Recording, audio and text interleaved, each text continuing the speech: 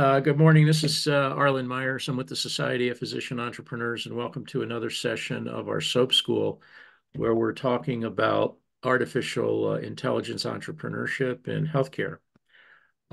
These sessions are offered the second Tuesday of every month, 7 o'clock Mountain Time, and this is the fourth one. So I encourage you, and thanks for participating. So we're pleased to have our friend and colleague, Ty Hagler, who is an expert in design thinking, who's going to walk us through some things on his mind. And Ty, thanks a lot for doing this. Hey, I appreciate the invitation. And so I will say for those people who are joining via their Firefly transcriptions, this is going to be an interactive session. So you're missing out because this is going to be something where we're going to be spending some time and actually engaging with the content. So I have dropped a link in here to the mural board we'll be working from today.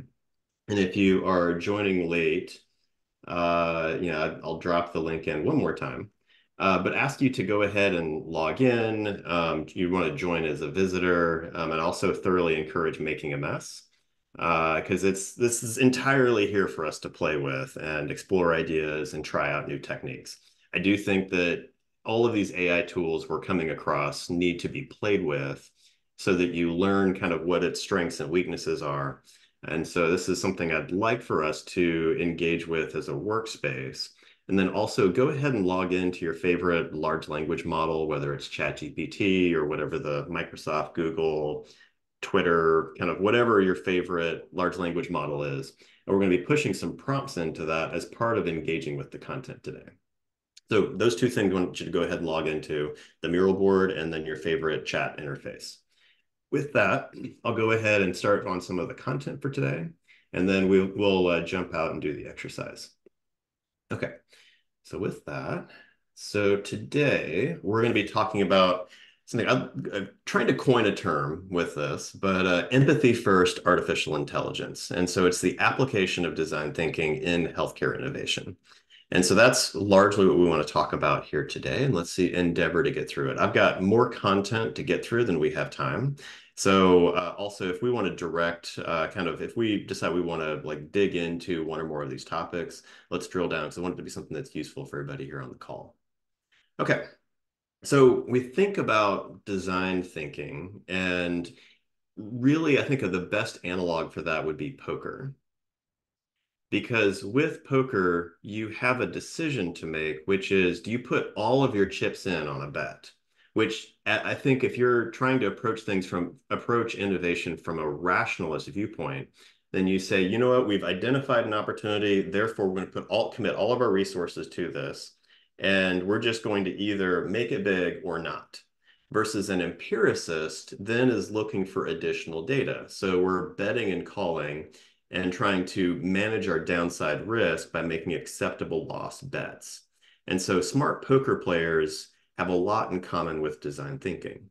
But ultimately, this comes back to this question of how much confidence do we have in our decision making?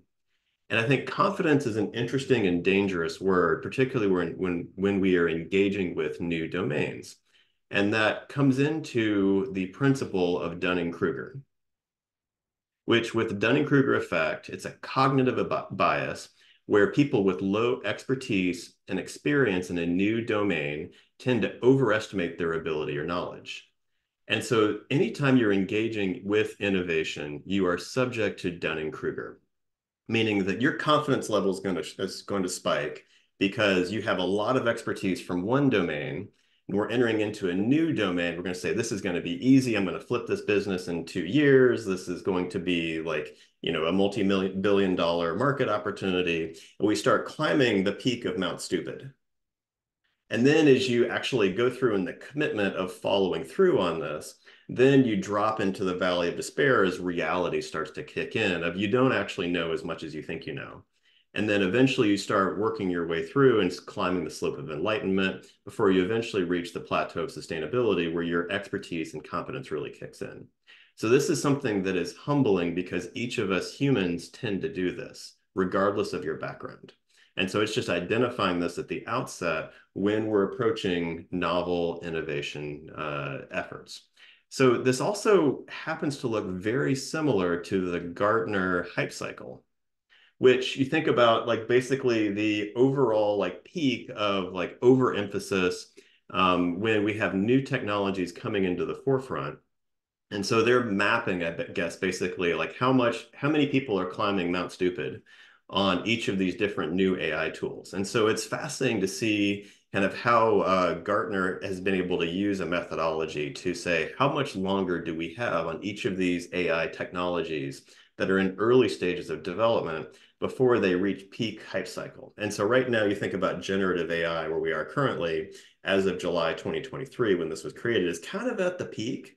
And so we're going to start seeing the, I guess, the collapse of all of this enthusiasm that's been created around these large language models. But that doesn't mean that it's wrong. It just means that we've been trying a lot of things. And so eventually we're going to figure out like what are the real value that's created with this.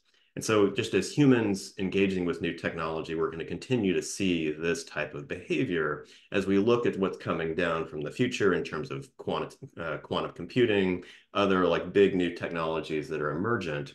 But I think it's interesting to kind of see where that's coming. So Ty, if I yes, could ask a question, is it okay to ask questions yeah, or you want absolutely. me Love to? questions. So the flip side of this is people don't accept that they don't know what they don't know. And so how do you get people to acknowledge that they don't know what they don't know? Uh, some people you just can't tell. Um,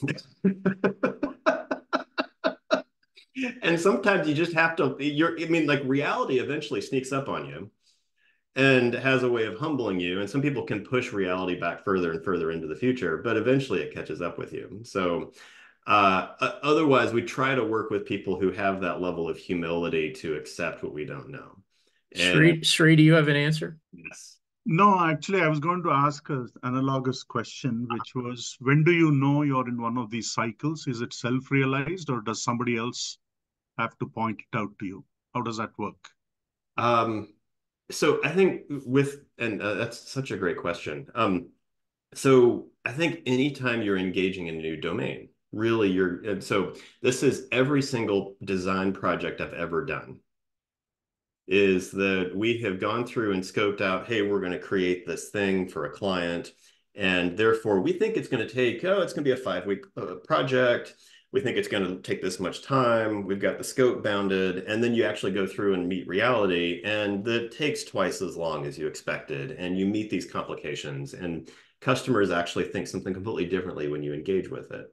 So I think anytime you're engaging in a new domain where you don't actually know if it's going to work, or if you don't have a data set behind you of, we've seen all of this history that can then offer us a predictive model of what comes next. Rather, if it's innovation, then that should mean that you're subject to Dunning-Kruger. Because by definition, nobody's done it before. You're doing it in a new domain, and you're going to overestimate your ability to achieve the innovation just by definition. I don't know if that helps, right? Yeah. So I call this the kitchen renovation effect. Thanks, Ted. Yeah. So if you've ever renovated a kitchen, which I haven't, but I mean, we've done it. Inevitably, it's going to cost twice as much as you thought. It's going to take twice as long to do it. It's going to be impossible to find anybody to do it and do it right. And when it's all done, you're not going to be satisfied anyway because they put the electric switch like upside down or on the wrong wall or whatever. So I think the answer to my question is because you don't take personal responsibility from your experience.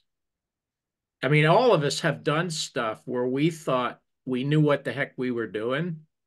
I don't care whether it's surgery or renovating a kitchen, but things go south pretty routinely. Mm-hmm. And yet we continue to think Lake Wobegon. Every surgeon thinks they're better than average. So I think the reason is that we don't take personal responsibility for A, not overestimating our abilities, and B, not accepting the consequences of mistakes. Mm-hmm. We blame it on other people. I mean, it's a fact of life. Now, why some people accept it and other people don't is a very long conversation in psychology, which we don't have time to go into, but those are just my thoughts. Yeah, no, we could probably spend the whole lecture on this, but go ahead, Sri. Yeah.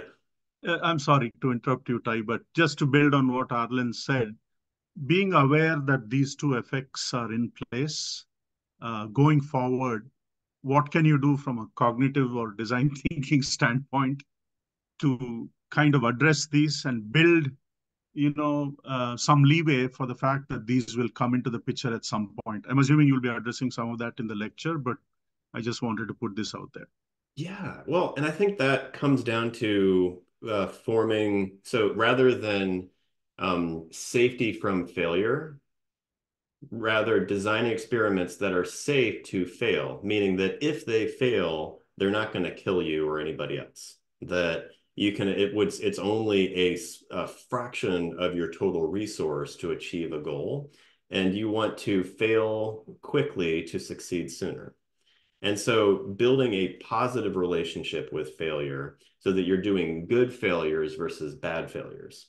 So a bad failure, it would basically like might be a good result from a bad process, like going to Vegas and taking your entire home mortgage and placing it all on black on the blackjack table and say, good luck. So 50-50 odds, you either like, double your money or come home with zero, right? And so if you have a good result from that, that's actually a bad thing because then you're going to try to do that again until eventually the odds don't go in your favor. And so I think being able to run good process where you can limit your downside risk, but also maximize your learning, I think is kind of the ultimate, kind of principle from design thinking that happens to apply to like good poker players too. So anyway, I can touch on some more of these principles, but one of the things that jumped out at me, and this is actually how I came across Ben Schneiderman's work called Human-Centered Artificial Intelligence, where he's coined this term. He actually published the book in 2022, but it's something that's an emerging principle that we see coming out and really sparked an entire investigation I had into what is it that this gentleman and this professor had developed in terms of human-centered AI. So I want to touch on that over the course of this lecture here. And also, I think it's interesting because he was one of the early founders of the internet. And the reason why any of your hyperlinks are blue is a design choice that he made as he was formulating the internet. So he, dates back to early stages of the internet to then be forward-looking and figuring out we've seen all of these different software tools emerge. And so where do we see it going from here? Okay, so I want to touch on a couple of topics. I don't know if we're going to get to writing good need statements. That's probably a lecture in its own right. So we're going to get into what is design thinking in the first place. Let's talk about empathy first AI, and then some prototypes within AI that I've been playing with personally that you all might find interesting. And then we can touch upon writing good need statements, which is a foundational skill to empathy first AI. So we'll see if we can touch on some of this, but I love questions too. So jump in with them and we can have a conversation if any of these spark discussion. Okay. All right. So with that, so let's talk about, what is design thinking in the first place? So I like to relate design thinking to empirical creativity. So it's knowledge gained through experience of the world, trial and error, and not only through reason and rationality, that we have to allow for the illogic to let as you think about Leonardo da Vinci and, some of the sculpture that he created and the paintings that he created, he allowed the material to speak to him and see the statue emerge from the stone rather than purely coming in with a plan and having to force it into the medium that he had. And so some things to consider is that design thinking is a mindset and it's a framework for solving problems. It's not fail-safe, predictable, or linear. And we're making a value judgment with design thinking by prioritizing the customer's needs, the stakeholders' needs above all else. So we're asking us to consider first what's desirable, then feasible or financial viability or any other consideration. First, we're saying, does it actually do any good? And then we go forward and try to figure out how to justify that good we've identified. It's also iterative and hands-on. You'll probably see me using my hands quite a bit, that like I want us to also do hands-on practical application of this, because that's the only way you can gain experience with these tools and make sure you're deepening your knowledge and coming up with new and novel techniques as a result. Okay. So the example of some of our work, so we teach design thinking to clinicians and physicians. And so one of the teams that we've worked with, Team Respiro, was looking at the problem of first responders needing a tool to differentiate causes of shortness of breath. And so along the way, this was our prototype that emerged from storyboarding, which I think of storyboarding as the most common layer for any type of innovation, where you can get your first prototype done to test an idea and get feedback on it. So here in this example, we've got an AI suggested machine learning model that takes 3 different sensor inputs and then uses a machine learning tool to then provide a probability of this being COPD versus heart failure versus pneumonia as a predictive tool for emergency room first responders. So the neat thing about this is they didn't actually go through and build out this tool and the solution, but they were able to go through and test it at basically the cost of generating some storyboards to then identify that another startup in Silicon Valley was already several $1 million ahead of them. And so this particular embodiment didn't make sense, which is why we have a release to show this. But it was neat to say that they were able to save themselves millions of dollars investments, not pursuing an idea that ultimately wouldn't pan out. And so therefore that it freed them up to pursue the next big idea that they're working on. So it's neat to kind of see that this can help with identifying ideas, validating them, and then allowing for that quick kill experiment to run through to see, does this actually make sense to pursue? So, Ty, could you yes. just back up a little bit? Yep. We use, I mean, I've had experience with Ty and others in other venues, but I just want to point out that, for the people who are graphically challenged, like, how do I draw a storyboard? I mean, you could do stick figures, you could do really basic stuff, but there are also off-the-shelf programs that create very sophisticated graphics like this. So can you just mention what they are and where to find them? Yeah, sure. Well, and I think if you put the right prompts in, with the most recent release of ChatGPT 4, it's got the DALL-E generative imaging tool baked into it. So if you put the right prompts in, then you can get it to generate storyboards for you.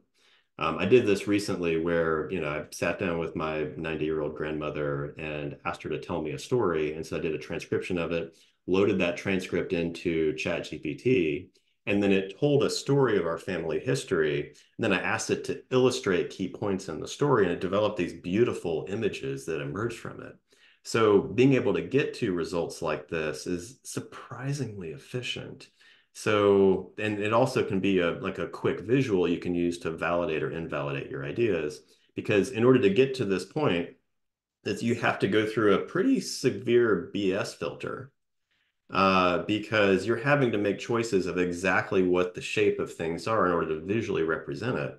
And it's also a good way to test whether or not you have thought things through well enough to present an idea to somebody versus just using, like, the words here on the side here of, like, it should be simple to operate, easy to interpret, don't cause risk to the patient, be portable. Well, that is less descriptive than what we have here, which is telling a story through visuals where you can more quickly get to what the real value of this is. So Trig also is a team of professional designers. So we prepare these illustrations for our clients. Oftentimes we're working with surgeons to help them to illustrate, a new, say, cardiothoracic surgical instrument that then gets licensed and that kind of thing. So this is part of our bread and butter as well as designers. And so, okay.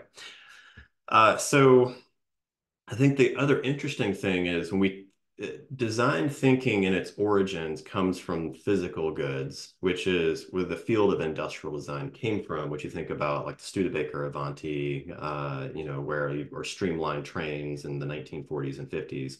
And so those physical goods then jumped over to software user interfaces, where you think of the iPhone and that translation into that space. And so then over time, we've taken what's worked in the software user interface and then tried to apply that to behavioral interventions where we're not changing the software or the hardware, but rather the experience of interacting with the environment. And then fully, I think the the frontier in which we're seeing design thinking really be applied is in complex system design, where if you make a change over here, it affects 5 things over here. And so you want to be very careful with how you make changes within complex systems. And also you want to understand the interactions between each of those so that you're making changes that don't disrupt the whole system and get you ejected like a virus out of the entire ecosystem. So it's interesting to kind of see how these different approaches start to apply when the origins of some of the techniques that have worked date back to, say, the 1940s or so. Okay. So also, just before we go any further, as a disclaimer, so if you're experiencing a life-threatening medical emergency, do not attempt design thinking. Put down the sticky notes and call 911.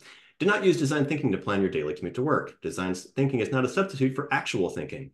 Design thinking does not replace having a trained designer on your team who has a track record of shipping products. Do not attempt design thinking without a supervision from a member of the GSD Club. The GSD Club is exclusive to those who get shit done. Arlen Myers is the founding member of the GSD Club. Side effects of design thinking may include tinkering, obnoxious curiosity, enjoying your work, productive play, and obsessive compulsive attention to problems that otherwise ignored. Now that we have that disclaimer out of the place, we can proceed. Okay. So from a complex design thinking process where we're dealing with complex systems, the training process we go through is try to make sure we have an elaborate approach to this. So this is high level of complexity in terms of how design thinking can systematically approach that in terms of journey mapping, empathy statements, need statements, organizing all of that through levels of alignment, which ultimately wraps up our empathy module. So there's a lot of sophisticated tools here that can be brought to bear to really make sure we understand that first value judgment of what is desirable. And then in terms of creativity, there's a lot of really fun advanced techniques for boosting your personal creativity, and then also seeing how that plays out in a team environment. So that's part and parcel of the training that we offer at Trig.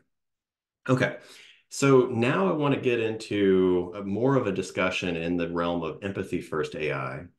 And the image that I've got here is a roundabout, which I think if you've run across these, this is either frustrating for you or makes you happy. But you think about in the design of systems, I think we oftentimes have a choice of putting in place traffic lights versus roundabouts. So with traffic lights, it's much more of an authoritarian, we're going to tell you when it's safe for you to go. And the traffic light is assuming responsibility for the safety of everybody involved. Whereas with a roundabout, we're allowing for local decision-making to make a best choice so that determine whether or not it's safe to proceed. And so as a design consideration, I personally prefer to make sure that we're instituting roundabouts as a value judgment as opposed to traffic lights, that we're allowing for individual autonomy and sovereignty as opposed to centralized control and planning. So just as an overall approach to this, like we want to make sure we're maintaining the dignity and self-sovereignty of each individual physician, patient, clinician that's involved in healthcare. And so just as an overall design consideration here, just wanted to touch on this as something to ask ourselves at each decision point. Is this a traffic light or is this a roundabout? Because I think that decision pops up in the design of healthcare innovation. Okay. There's a recent example, and this is a good example. The point I want to make is that roundabouts and traffic engineering can lead people to make the wrong decision. Mm-hmm. So that the downside of this is people want to be told what to do. You're right. It, as a behavioral mechanism, it's better to let people make up their own mind. The problem is they make the wrong decision. Now, I'm not blaming everybody for making, because we had this recent example in Denver where they decided that they were going to redo a street to allow more bike paths. Mm-hmm. So they created this cockamamie scheme, and I could go into depth on it, but basically the neighborhood went crazy when they got it done because it was so screwed up. It led people to make the wrong decisions. It was so confusing, the signs and the paths and the separation of the street from the bike path. It really was a really bad idea, and they had to essentially redo it. So my point is, yeah, it's a good idea, but like everything else, there's always the sort of unintended consequence. Mm-hmm. Sure. Go ahead, Sri. Yeah, the other thing I wanted to add is when for centralized control, for example, they can see the big picture that you cannot see locally, correct? So is there a possibility of having a hybrid model where you have a degree of centralized control because they can see the 30,000 feet picture that you can't see at the roundabout? Well, and I think and that actually leads to the framework I wanted us to play with here, which is trying to balance both, I guess system level control to reduce error and the local autonomy to, based within your own human cognition limitations, be set up to make the best decision possible. So, Arlen, to your point, like if you've got a bike lane that has the bikers sneaking up on the blind spot of the driver, that's a bad system level design that puts the individual autonomy and limitations of the driver in a harm's way versus like trying to make sure you deeply understand each stakeholder as they're engaging with the system you've put in place, but also to try to set people up to make the right decision in that context. Because one of the design considerations with roundabouts is that they have, I think it is at a quarter of the possible error locations compared to traffic lights. That with the traffic light systems, there's just as many possible, there's like 4 times as many possible error states. And so you're reducing those possibilities of error. So so anyway, not to get into like traffic design here, but just from a principle standpoint, you're thinking about kind of total system design and what's the best way to approach it. So another point to make here is I think particularly with AI or blockchain or quantum computing, where we're trying to figure out how to interpret this new technology that we're all being confronted with, it's very easy to react in a technology push way, where you've got a technology solution and we start running around trying to find stakeholder problems. So this is the classic NIH or National Science Foundation bench to bedside model.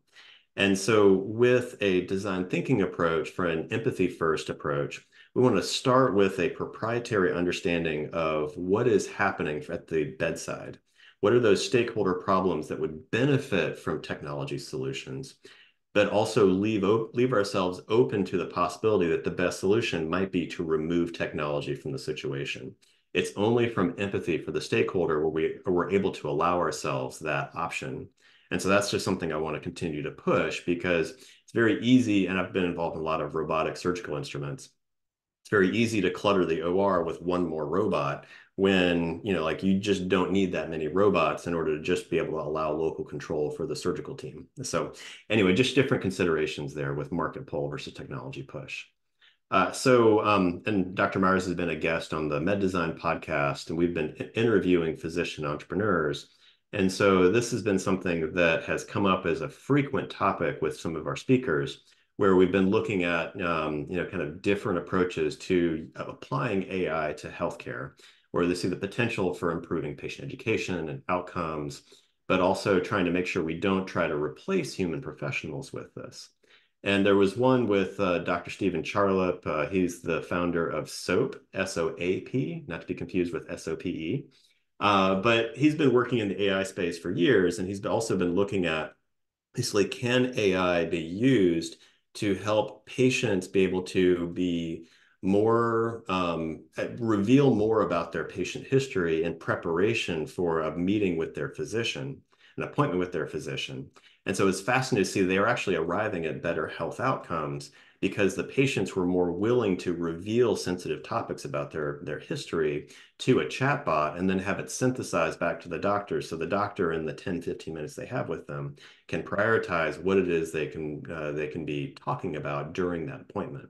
So it's a neat application of the technology that he seems to be timing the market really well, as given that he's been working on it for several years prior to the hype cycle reaching its zenith where we are right now. I want to make a comment as in relation to what you just described, and specifically the 3 people that are on this slide.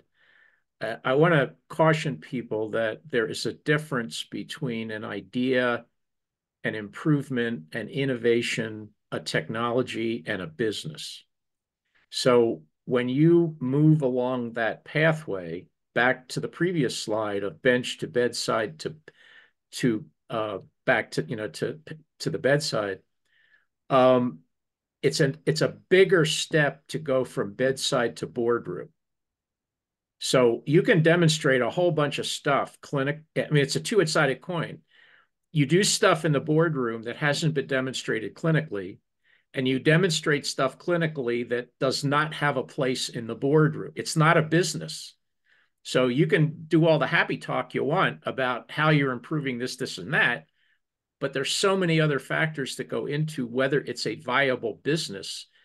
I just want to caution people about that, because people get crazy when they say, well, you really haven't clinically validated your idea. Well, there's a lot of stuff that we use that hasn't been clinically validated, like aspirin, that made an enormous amount of money. So they're different. They're just different ways of progressing. Yeah, 100%. And yeah, that's I'll leave that let that comment stand. Okay. So one of the in Ben Schneiderman's work, Human-Centered AI, this concept I found to be really fascinating. And getting back to applications of AI. And so in the early days of looking at AI, I think there was a common belief that more automation was better, and designers had to thereby reduce human control. So as you move the slider along of less human control, going towards more computer automation, like more traffic lights, that like this was actually a false dichotomy. Rather, we want to do is approach more from a two-dimensional standpoint. As you've basically, and this gets back to Sri's question from earlier, if you've got high human control, low human control, and then high computer automation, low computer automation. And so a goal would be to move from activities that are maybe low tech or highly labor dependent, and then move upwards into the right in terms of reliable, safe, and trustworthy, so that you have humans in the group and AI in the loop. So examples of this that he provides is, say, for example, pain control designs. So a low-tech, low automation, low human control might just be a morphine drip bag. We say, good luck. We're just going to fill you up with morphine, and we're going to hopefully get the flow correct. And then on a high level of human control, maybe you've got a patient-guided dispenser. And then from a computer control standpoint, maybe you've got something that's an automatic dispenser where you have fully programmed in everything about patient safety into this computer control, and it's going to make the decisions. If it gets it wrong, it's a system level design. And so then the ideal goal for this is a patient-guided and clinician monitored system, so that you're allowing the patient to provide local inputs to what degree of pain control they'd like to access. But also there's a clinician monitoring to make sure that the patient doesn't make the wrong decision and do something that's life-threatening to them. And so having that level of balance between computer control, human control, enablement of experts to be able to make sure that it's in the right place, it's a good example of kind of how to approach this from a couple of different angles. So as an exercise, what I'd like for us to consider is applying some of these concepts in the mural board. So I'm going to give you an exercise here in a little bit, but also give you an example of maybe say how large language model might be approached. And so particularly from the standpoint of say like electronic health records. So the low tech labor dependent is kind of our historical paper notes that has, you have the notorious bad doctor handwriting, which seems to have gone away with electronic health records, right? But that was like the historical trope. And so then you think about like, well, we've got high human control, then some of the capabilities there might just be spell check, where you've got a couple of like light AI tools to help make sure that to help catch spelling errors, but you're not actually engaging with the human inputs. And so if you've played with God mode, which is basically you set up an API to your ChatGPT and you run a script to let ChatGPT you give it an overall like goal of say like, like take over the world, and then run the command and then let the AI just run until it takes over the world. Now, the thing about that is I've tried. is that without human input, the chat GPT just gets dumber and dumber. Like it just continues to do self-referential loops, and it can't actually achieve what's, like what it's, touted as in God mode. So it's fun to play with, but you're not going to be taking over the world anytime soon, sorry to say. So what I think is interesting, though, is kind of like we talked about with Dr. Stephen Charlap, is that maybe there's something along the lines of natural language in order to allow the patient to input their truth into a survey in a natural chat mode. But then that's also in a secured modality so that it then goes into a trusted doctor-patient conversation to enable a more forthcoming and better diagnosis of that. So that's something that's an interesting outcome of being able to use large language models in a way that's reliable, safe, and trustworthy. We're not just abdicating to the chat GPT gods, and we're also not fully relying on just the skill of each individual because, you're the lowest person to graduate from medical school is still a doctor. And so you've got an array of different skill levels in the healthcare environment. And so having some degree of check and background and understanding so that we're trying to offer better, consistent experiences, I think there's a higher aim for this. Okay, so now I want to get into the exercise, and we're at 9:36, so we're going to give ourselves about 10 minutes for this exercise. So what I'd like for you to do is, and we're kind of playing with this overall problem statement, which is, and I've pulled that I'm very intentional about the writing of this problem statement. So the job of keeping a record of a patient's medical history often conflicts with delivering care to the patient. So even prior to electronic health records, there was still that, challenge of the paper record and, kind of transmissibility from one office to the other. And so there's challenges with the old system, there's challenges with the new system, but that overall job of keeping a record of patient's medical history conflicting with delivering care to the patient. So what I'd like for you to do, and I'll show you what I had done before, is in preparation for this, is go to, say, ChatGPT. And what I'd like for you to do is to drop in a prompt into ChatGPT. And actually, I'm going to go to the one that's, well, actually, here. I will give you the first one in the series, which is, go ahead and drop this into your own ChatGPT and start training your chat model. And then the results of which I then want you to go through and then in the mural board, add a sticky note. And then out of what the ChatGPT model generates for you, take the one that you think is interesting and then drop it here into the mural board. So we'll start with the low human control, low computer automation prompt that I've dropped in here in the chat. And then you can find the rest of the prompts over here to the side. So list historical solutions to, and quote the problem where low human control and low computer automation have been applied. Is everybody clear on what we're doing? No. Okay. Maria, go ahead. Okay, so can you please repeat the instructions one more time? Yes. Okay. So first, I hope you're logged into Mural. Are you there? Okay. All right, good. As a visitor. Okay, now I'd like you to go over to whether it's ChatGPT, if you have access, or kind of whatever your favorite large language model. And then I'd like for you to drop this prompt in. List historical solutions to, and then I've got the problem statement quoted, where low human control and low computer automation have been applied. So we'll hit go on that. And then we're just going to watch the magic happen.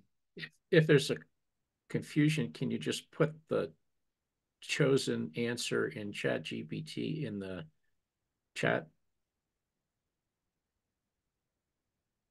Will that work? But it's still going. I gave the prompt and it's writing. Yeah, which is fun to see that, right? Yeah. And so, Ty, it seems like you're using ChatGPT 4 Hmm. I tried Chat GPT 3.5, and the answer is different from the one that I'm seeing on your screen. Oh, yeah, and it should be. I see. Okay. And so Mhm. how do I incorporate that into the mural board, whatever feedback I got, my Right. answer of choice? Right. So let's take, I don't know, like for here, I think this is a key part of the workflow that Okay. using ChatGPT, I think is the key part of it that is helpful to understand. And so I just went through and copied like index card systems. Like that's a good one to just set as a baseline. So now I'm going to set up a sticky note over here, and I'm just going to drop that in as a example of low human control, low human tech, right? I see. Let me try And that. so we just want to drop in a couple of sticky notes. And so the exercise here too is that ChatGPT and other large language models solve the blank canvas problem, which is I don't know where to start, and like writing down on a blank sheet of paper is hard. And so, particularly for people who are better at editing rather than generating ideas, this is particularly helpful because what you might find is that the responses that get generated oftentimes are more creative than what the individual will come up with. And so it'll give you things to think about that you probably would have spent 2 hours to get to that level of, I guess, completeness on a list. And so just that's the exercise is just to grab one of these from your chat GPT model or whichever one you're using, and then to drop it in here as a sticky note. Well, how do you drop it? So Yeah, that's what I'm where, having trouble with. yeah, this is, Okay, uh, so it's so you do paste. So copy paste, control V, control V, right. control I C. copy pasted into a sticky note, but how do I put the sticky note onto the canvas? Oh, let's see, where are you? I'm gonna try to find Arlen. Color. Here we go. So I'm gonna follow Arlen. Where are you? Okay, so Human scribes, right? So how do I get that into where you want me to put it? okay, so it looks like we've got a couple here. All right, so within a sticky note, you double click into the sticky note and then you paste into it. So you have to get it to where you're editing the sticky note. Okay. So in reference to human-centered AI, it seems to me that this platform is not intuitive. It depends on, I think for one of the things we do when we're using this platform is to try to get people familiar with it so that Yeah, when we're doing work in it, that it's a right, fluid interface for right. them. Because Yeah, there no, is, it's a great tool. It just requires some education how to use right, it. right, exactly. Um, the benefits of this are that, if you've ever been to an in-person ideation session where you've got Right, physical sticky notes everywhere, then right, they all get rolled up into a package and then nobody actually ever references it again. And they just sit somewhere until some poor hapless person has to transcribe it. right. So we start by having everybody digitally input everything to start. And then that allows for a more robust workspace that you can come back to later, or say when Harvey joins later from his note taking, and he said he has FOMO on this. He can join the mural board and catch up and start applying it. So Yeah, anyway, if Harvey's listening in on this, so. yeah. Well, Okay, actually, yeah. Okay. yeah, So we're at 7:43. right. So now what I'd like to do, so now that we've gotten some, So, Tai, I wanted to ask you one question at this point. Sorry to interrupt you. I've done this kind of exercise previously with a consulting service on public health emergencies, hmm, the California Council of Science and Technology. It was basically about messaging during public health emergencies and finding the intersection where privacy concerns are overridden, where population health or an emergency is concerned versus patients not uh, sort of giving access to their medical records. But the point is, once I don't remember the name of the tool they used, but what that tool was able to do was capture a summarized version of all of the sticky notes that were put there, mhm. just in case the discussion got too big and people wanted to get the summary. Can we do something like that with the mural board as well? The mural board itself, not so much. For the problem you're describing, what I would do is take the transcription, maybe it's from Harvey's transcription or what Arlen has captured here. I would pull it into Descript, and then from there, then use an AI tool to then go through and generate that. So it's not native to Mural. Mural is first and foremost a digital whiteboard. But there's a couple of different ways to approach that. But no, it's a good observation to like, how to provide a summarization of notes. And I think Zoom might have that natively now. It's interesting to kind of see how that problem is being addressed by a couple of different software packages. Because at this point here, say Harvey, who's not on the call, wants to go through it, he'll have to go through all of these sticky notes first. And sometimes when you have that summarized version, it's a quick overview before you actually go through all of those individual sticky notes. Mm-hmm. Yeah, it helps to have at least have segments where people are working from, say, a workspace like this, where you're collectively generating ideas and then have to your point, a summarization of it, or we call it synthesis and convergence, where you're combining like ideas. Because what will often happen is like, if you have a group of 10 people all ideating, then there's going to be similar ideas that pop up of like, hey, we should have an app for our iPhone because everybody has an iPhone in front of them. Then like, that idea is going to pop up and you can cluster all of them together. We've been doing that as a manual process because I do think there's some editing and editorial decisions that come with that, as opposed to just passively allowing a summary where you haven't actually worked with it, because there's also the intent of what somebody says that's implicit, as opposed to the explicit transcription of an idea. And so I think there's a balance to strike there of how much do you give up to AI versus like continue to have human input to. I think it's just a matter of like, where do you want to prioritize your time? So. No, 100% right. Yeah. So Ty, how do you factor in the complex systems problem? In other words, and let's take SoPE.health as an example. Mm-hmm. Because I'm familiar with that platform and in fact work with Stephen. Yeah. The point is, so it sounded like a good idea at the time. We're going to basically use ambient AI to extract what's going on in the examining room and convert voice to text and put it in a note in a SoPE format. Mm-hmm. That's the basic idea. But that may work for an individual physician in an individual specialty in an individual practice situation, not for an independent primary care doc in a rural hospital. So my point is, and all of the operations that have to go into actually actualizing that, particularly from a billing and collection standpoint, because that's really what this is about. This is a revenue cycle management tool.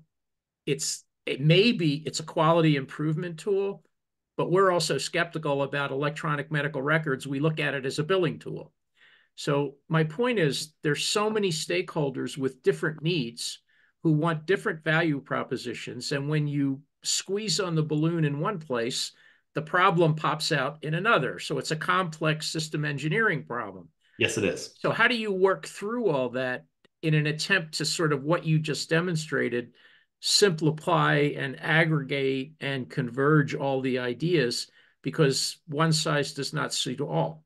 Right. And that's so part of that, and I'll share my screens. This is the kind of core of our course, which the first thing is just scoping the problem, where you can't solve all of the problems for all of the people and have anything that's not just, oatmeal, right? So it's kind of bland. Nobody likes it. Nobody hates it. It just kind of does like everywhere, versus trying to be, so it's a wandering generality.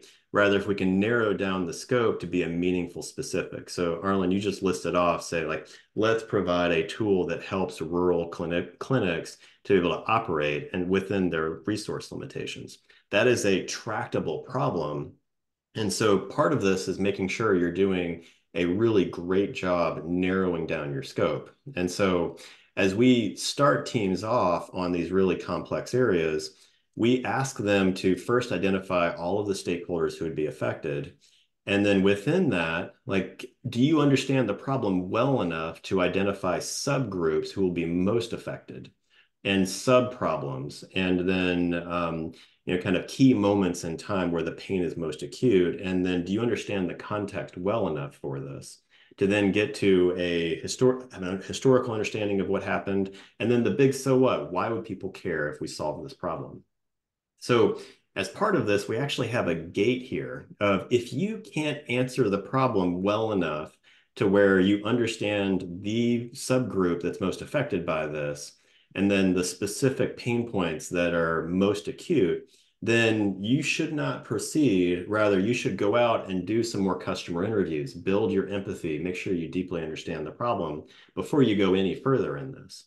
If you've cleared all of these checks and you have actually gone through and talked to people, or you have enough expertise to be able to go forward, then we start going into, say, our empathy content, which is going through and doing a journey mapping exercise where we list out each of the steps that happen at a programmatic level, but then what happens for each of the stakeholders at each moment in time in that process, so that each of those stakeholders is clearly identified. And one person's experience, the patient's experience, is going to be different from the nurse's experience, is going to be different from the physician's experience, is going to be different from the payer's experience.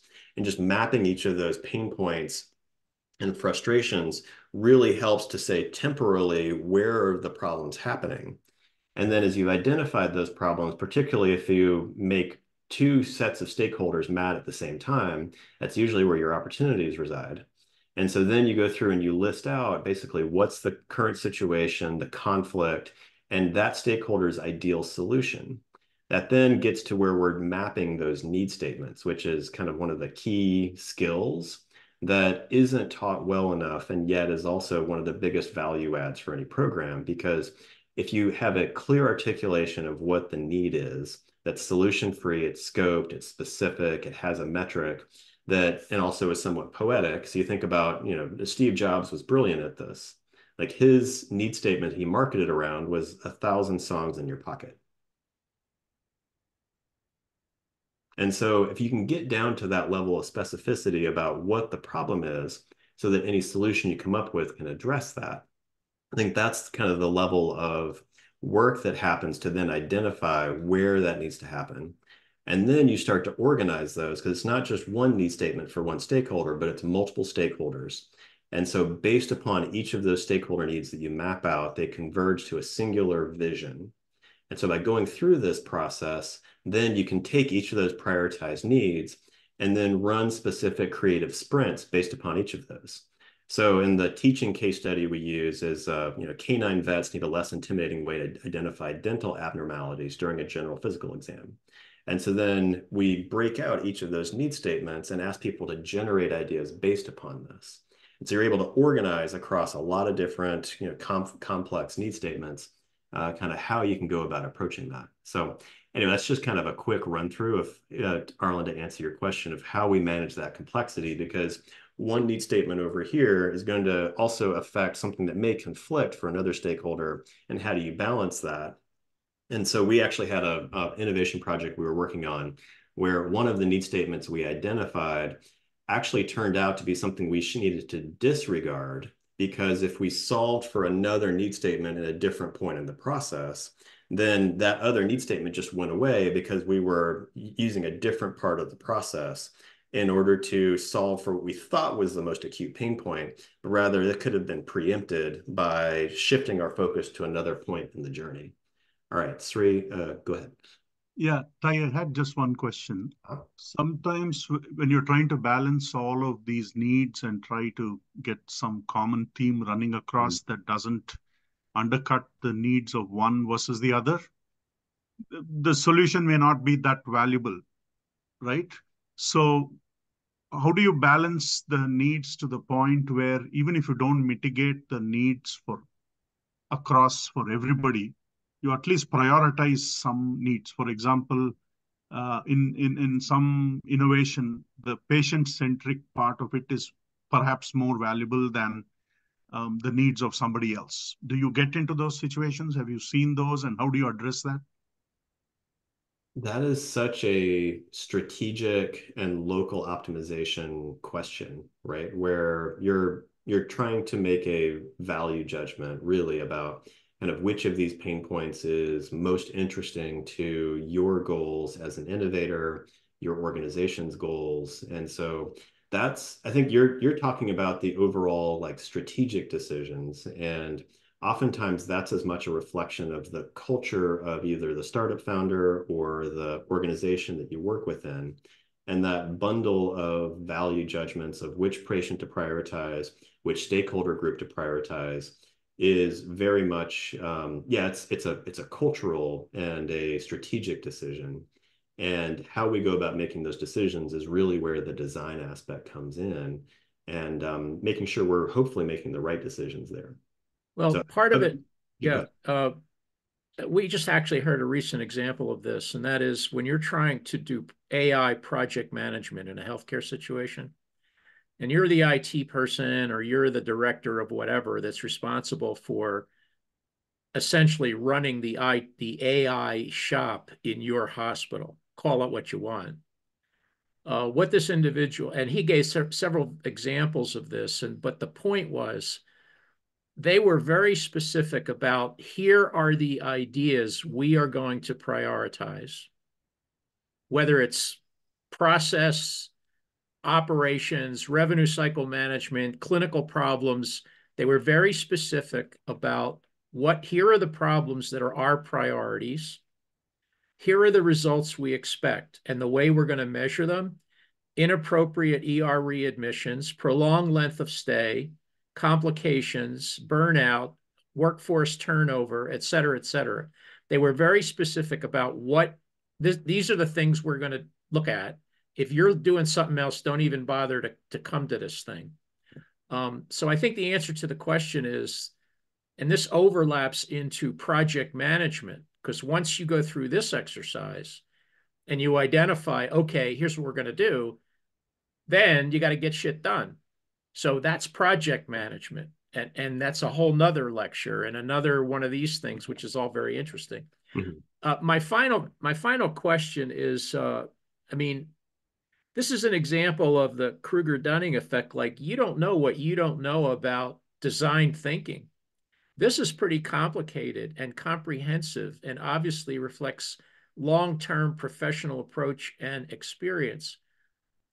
Where do I start? Like, is there a design thinking light, or do you have to do the whole enchilada to get this right? Wow, that's such a good question. Maybe we can go from there. And Maria, I also want to answer your question about how I'm defining empathy too. Um, so design thinking is something that your freshman year as a design student, you start to engage with. And you continue, as a professional designer, you continue to learn and practice throughout your career.